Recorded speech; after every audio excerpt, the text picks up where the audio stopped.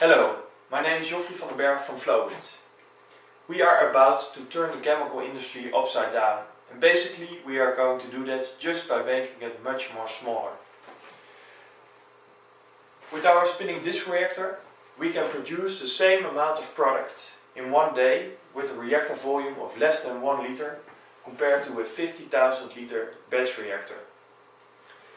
We do it in such a different way that we can do this in a much more controlled manner, and that saves a lot in terms of energy and raw material usage. It's also much more safe.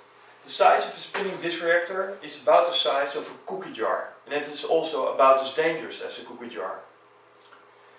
If you have a batch reactor, it's comparable to a solid fuel rocket booster.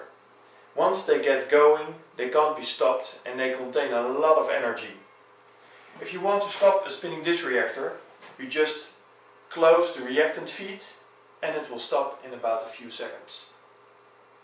But maybe the most appealing is the applications you can develop with this kind of technology.